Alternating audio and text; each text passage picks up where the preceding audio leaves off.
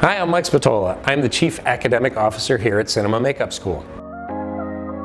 Some of the things that we're going to teach you in sketch and paint class are going to carry you through your entire career here at Cinema Makeup School. Some of the paint techniques you'll use in character class. You're going to learn how to paint with translucent alcohol colors so it looks like it's actually part of the skin.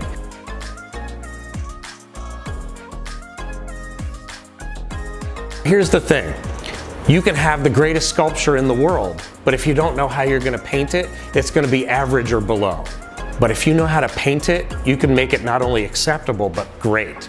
Finishing it with the correct paint job is what makes it come alive.